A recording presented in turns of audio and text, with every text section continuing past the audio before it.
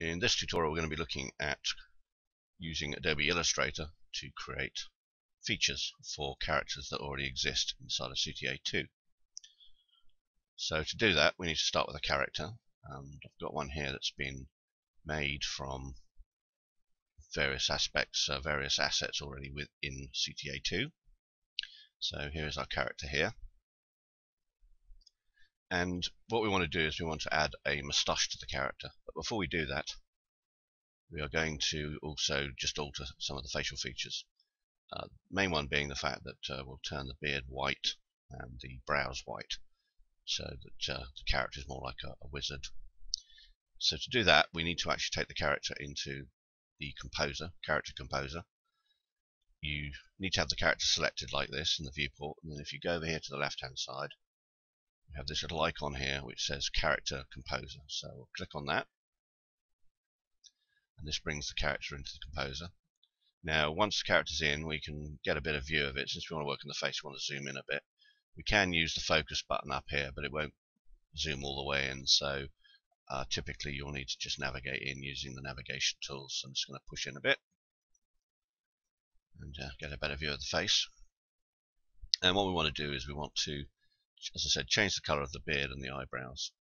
So to do that, we need to focus on the head of the character, which we can do just by clicking on it, like so. I'll just double click. Now the way clicking works in CTA 2 depends on what tool you're in. I've just clicked off here, which is kind of basically deselected the character. I was in a navigation mode up here, so when I clicked on the character nothing happened. So to actually select something when you're in a navigation mode, you need to double click to actually get a selection.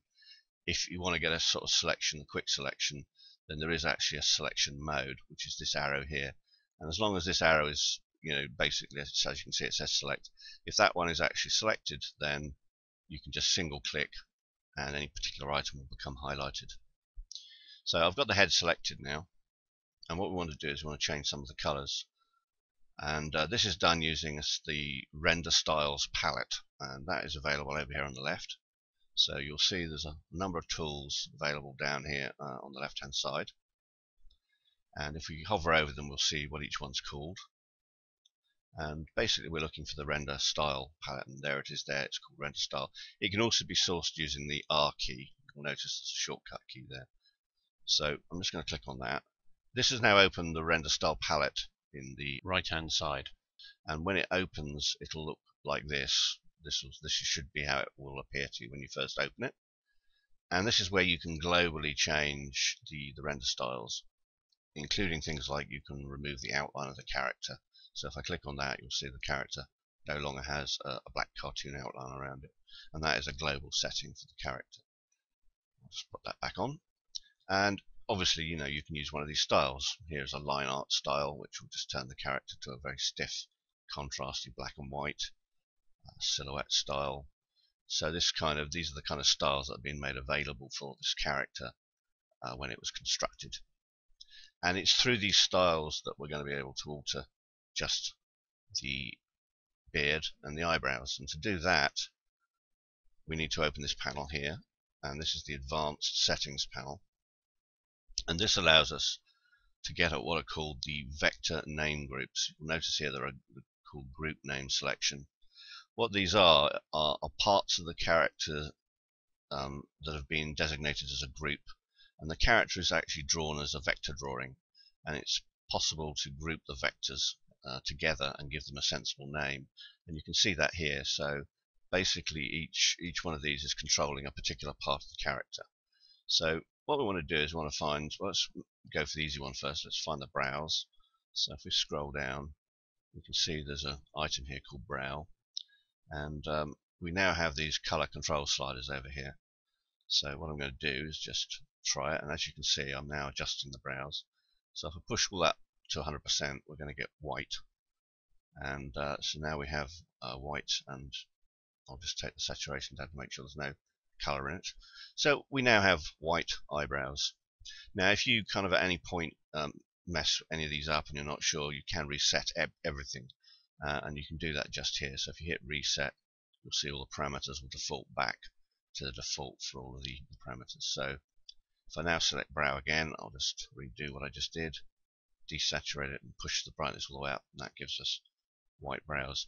We want to do the beard now. We need to find the beard. The beard isn't immediately obvious as to which part of the character it is in. You can see there's various groups called skin, skin 2, and if you scroll down a bit, we've got another version, but you'll notice it tells you what part of the character they're for. So this skin 1 and skin 2 are for the hands, and we know we're dealing with the head, so we need to stay with those that are associated with the part name that is the head of the character, because that's what we're editing at the moment, or we want to edit. So we have a few here that we can play around with and see. Now, for example, if I select skin and adjust the brightness, you can see that adjusts the overall that one particular skin tone, and obviously there's more than one skin tone by the look of it. You can see that there's a skin 2 here, and that appears to be the darker shade of skin that's being used to cause the features on the face. So again, any of these, I'm just going to put that back to its value that I found when it came in. So those are the skins we've done, and that hasn't affected the beard in any way, so that's obviously not affecting the beard. There is this one here called hair. Beard's made of hair, so that's possible. So that's well. Yeah, there we go. So basically, hair 1 is the beard for the character. So I'm going to do the same thing I did before. I'm going to desaturate, take all the color out, which will push it to black and white grey, and then push it all the way up to 100%. So that now gives us white. So we have a white beard, white brows. So we've basically made the adjustment to the character we want through using the render style palette. So I'm just going to minimize that and close it. And that's our new character. And this is going to be the basis for the character that we're going to alter, for the features we're going to alter inside of Illustrator. So the next stage will be to do that. But right now I'm going to save this character. So I'm going to back out of the composer, and that's this button up here on the left. It says back to stage. And we have our character back on our stage, and obviously you can see I've got a wizard 1, a wizard 2. These are the different versions I was creating on the way. So we need to make a new one. So let's select him to make sure he's in focus, and hit the plus button in my custom library, and this will put him into the library, and we'll now call him wizard 3. So this is the version 3 wizard.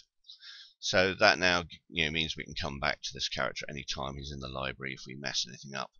It's kind of a safety for us, and we can always load him back in.